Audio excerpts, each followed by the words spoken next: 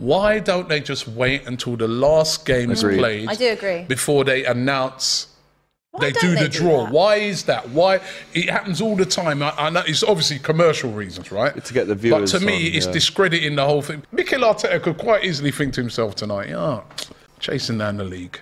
Do you really want to go City away next game with their squad and that?